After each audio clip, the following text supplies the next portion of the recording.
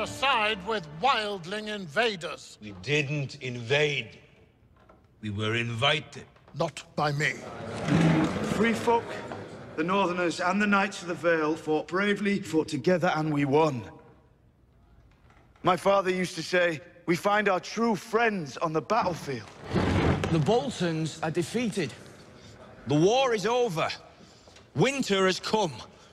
If the maesters are right, it'll be the coldest one in 1,000 years. We should ride home and wait out the coming storms. The war is not over. And I promise you, friend, the true enemy won't wait out the storm. He brings the storm.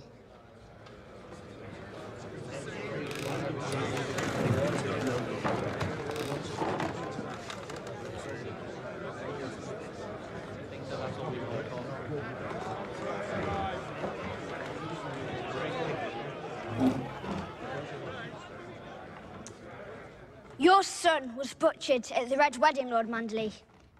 But you refused the call. You swore allegiance to House Stark, Lord Glover. But in their hour of greatest need, you refused the call.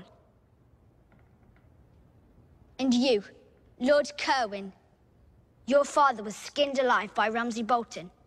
Still, you refused the call. But House Mormont remembers. The North remembers. We know no king but the king in the North whose name is Stark. I don't care if he's a bastard. Ned Stark's blood runs through his veins. He's my king, from this day until his last day.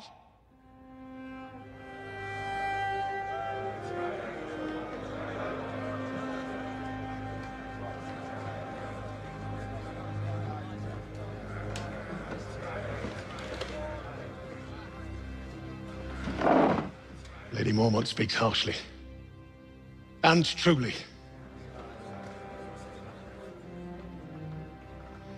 My son died for Robb Stark, the young wolf. I didn't think we'd find another king in my lifetime.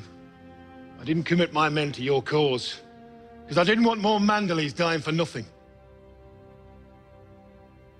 But I was wrong.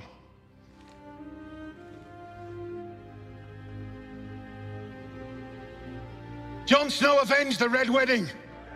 He is the White Wolf, the king in the North.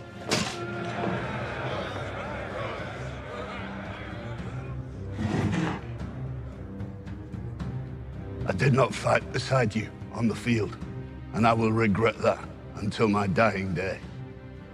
A man can only admit when he was wrong and ask forgiveness. There's nothing to forgive, my lord. There will be more fights to come. House Glover will stand behind House Stark, as we have for 1,000 years. And I will stand behind Jon Snow. The king in the North! The king in the North!